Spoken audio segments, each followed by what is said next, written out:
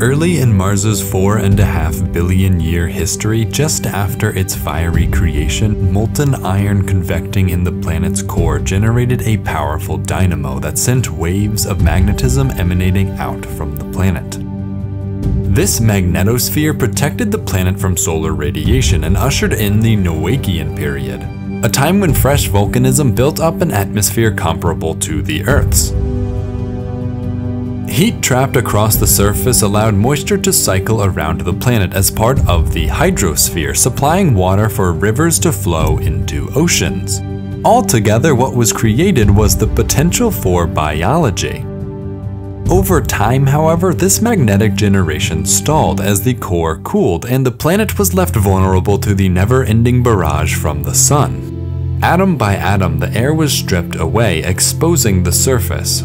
Water retreated beneath the ground as ice, and Mars became what it is today, a barren outpost at the far reaches of our sun's habitable zone. But this position just within the reach of life has made Mars the focus of plans looking toward the future, plans of bringing life back to the red planet. To see how something like this may be done, we can look back at the conditions of the Noachian paradise and use them as a blueprint for making Mars habitable once again.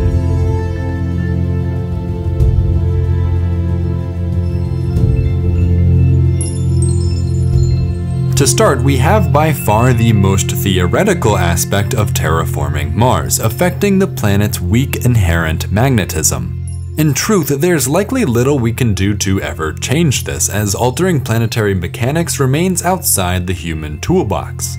For now, our best bet comes instead by supplementing this magnetism. The most popular proposal is the placement of a magnetic device out ahead of the planet at what's known as a Lagrange position. Here, the competing gravity of the sun and planet counterbalance one another, locking objects into a stable position between the two bodies. If enough magnetism can be generated at this point, a trail can be cleared behind for Mars to take shelter in. If we humans are in fact capable of working together to finance, design, engineer, construct, and implement such a device, if physics even allows for something like this to exist, and if everything works out as planned, then the hard part will be over.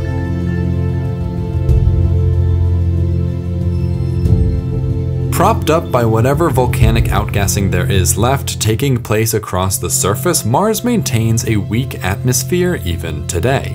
It would be this very same leaking of gases that would invariably build the atmosphere back up, acting as a slow but persistent catalyst for releasing CO2 stores around the planet. First to disappear would be the thin layer of carbon dioxide snow that glazes the Martian North Pole each winter, kicking into motion two simultaneous feedback loops. On the one hand, more gases filling the air would raise pressures, making it harder for more dry ice to sublimate, reducing the rate at which the remaining dry ice can enter the air. This is what's called a negative feedback loop. At the same time, however, what gases do hang around in the air will further insulate the planet's surface and trap more heat, leading to more sublimation, increasing heat trapping, raising temperatures higher, driving more sublimation. I think you understand, it's a positive feedback loop. Although conflict between these opposing forces would ease the shift in global climate, warming would almost certainly continue until not even the South Pole would be cold enough to harbor dry ice. The only difference here is that seasonal deposits of CO2 ice have accumulated nearly half of the planet's air beneath the surface. Tapping into this reservoir would release a flood of new gases into the air and trigger a new age on Mars.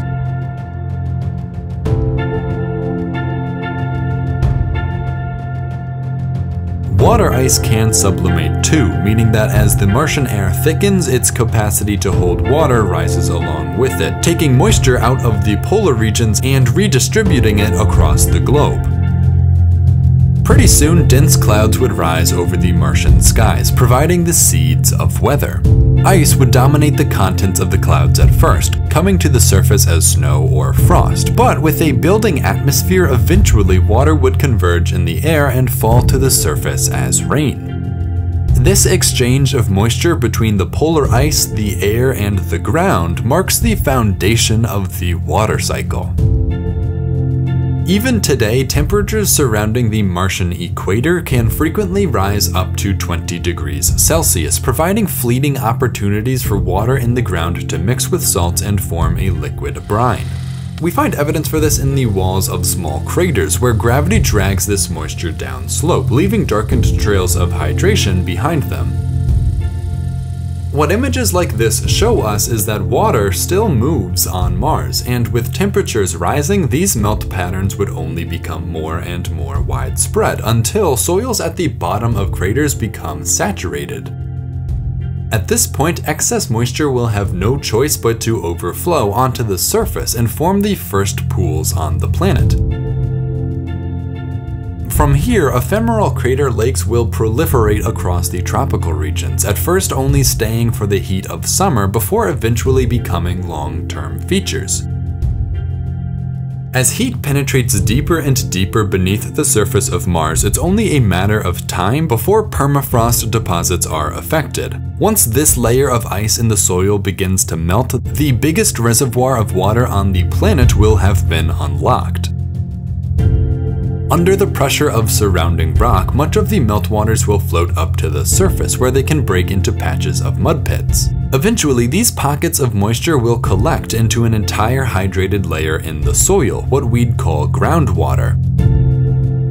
At this point, water kind of starts behaving differently. This is where microhydrology becomes macrohydrology. Yes, there will still be local water features, but now groundwaters will migrate into larger and larger basins. Sites of the new deluge will appear wherever local depressions drop beneath the regional water table, draining soil moisture onto land and eventually into seas.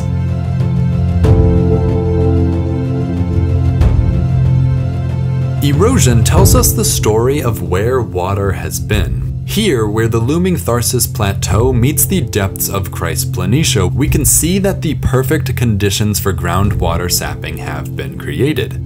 Providing drainage for much of this side of the volcanic province's aquifer, Mariner Valley has become defined by unrivaled degrees of erosion, giving itself away as the primary artery for the ocean, the Fountain of Mars.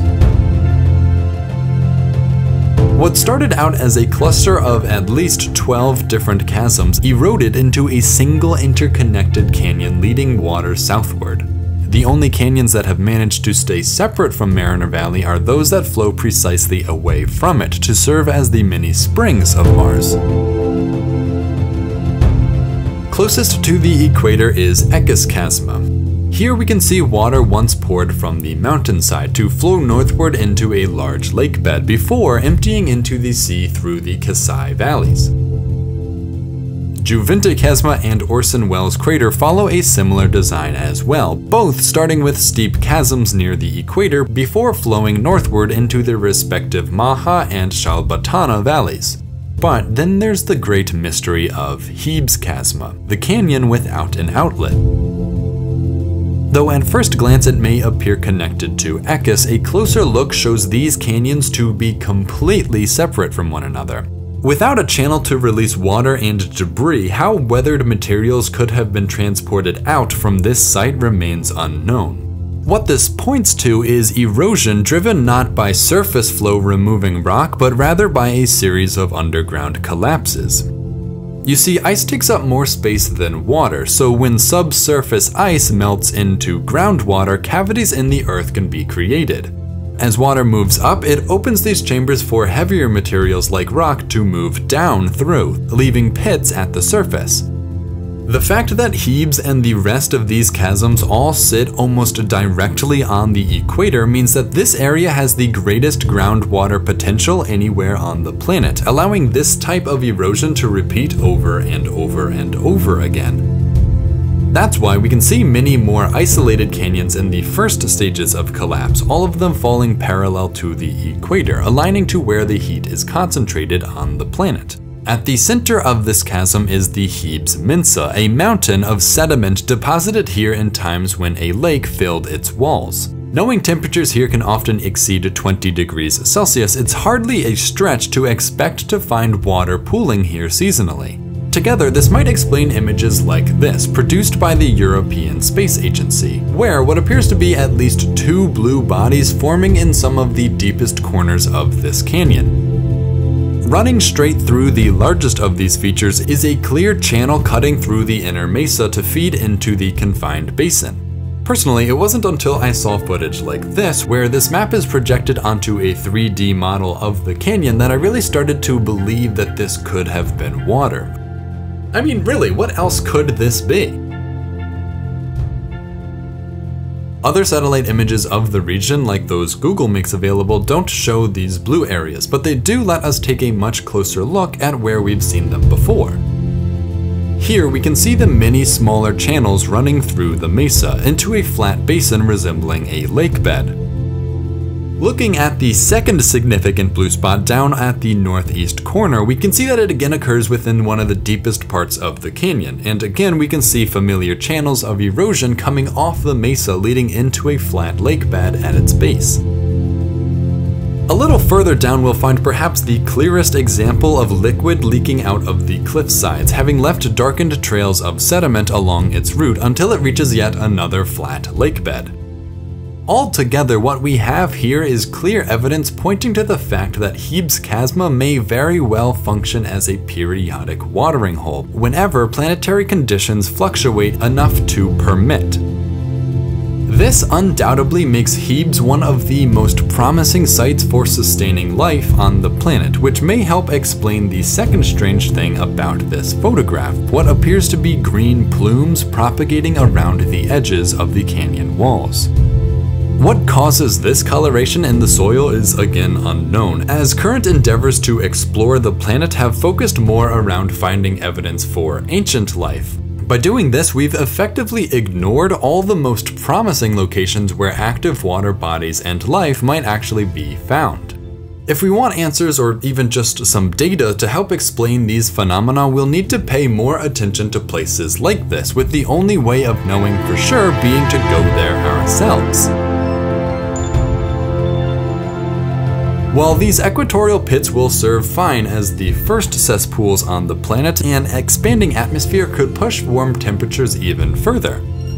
Erosion features found at greater distances from the equator tell us of times in the past when heat did just that. Like before, these drainage features come off the greatest local changes in elevation, with the second greatest of these behind Tharsis being Hellas Crater. Entirely out of reach of the equator, groundwater sapping would begin here long after the chasms further north. Nevertheless, valleys like Dow and Niger Vallis have still managed to develop off the low-relief volcano Hadriacus Mons. Even further south sit the Harmachis and Rayul valleys, draining groundwater directly from the Prometheae Terra highlands. But it's the Axios and Mad valleys that truly test the limits of how far south water will flow on Mars, extending past 60 degrees south. We'll find similar latitudinal limitations in the valleys feeding into Argyre Planitia, with Surius, Zingay, and Doanus Vallis, which extends all the way down to 64 degrees south. Further from the equator than any other major erosion feature I could find, meaning this is likely where water becomes ice even on a Noachian Mars. As for the northern hemisphere, drainage features aren't as plentiful, a result of most of the north being lowland plains, or in other words, exactly where all of this water is draining into. Where the land does extend northward into what's known as Arabia Terra, a number of smaller valleys feed into this Boreum seabed up to 50 degrees north before the landform itself retracts back south. Elsewhere in the North, valleys coming off the planet's second largest volcanic province, Elysium, barely make it up to this mark, with trails for the Hrad Vallis disappearing into the seabed somewhere around 45 degrees. The only erosion features I found further north was this seeming valley over Arabia and this one above Tempa Terra, neither of which I could even find a name for. Due to its position at what's essentially the bottom of the sole ocean bed of the planet, water would pool around the northern ice cap, bringing water from the equator all the way back up to the poles, completing the water cycle. What this all means is that if we see water flowing all the way up to these latitudes, we'll know that we've reached the furthest extent of the Martian magnetosphere, atmosphere, and hydrosphere, opening up the door for the next and final step, building a native Martian biosphere. Hi, I hope you all enjoyed watching. If you did and you would like to know more about building a Martian ecosystem, then make sure you subscribe so you don't miss my next video when it comes out. If you're a fan of this Mars series so far and you want to help me continue making these, you can head over to my Patreon, like all of these people going by on screen who helped make this possible. Lastly, if none of these names or places made any sense, you might want to check out my Introduction to Martian Geography video next. Thanks!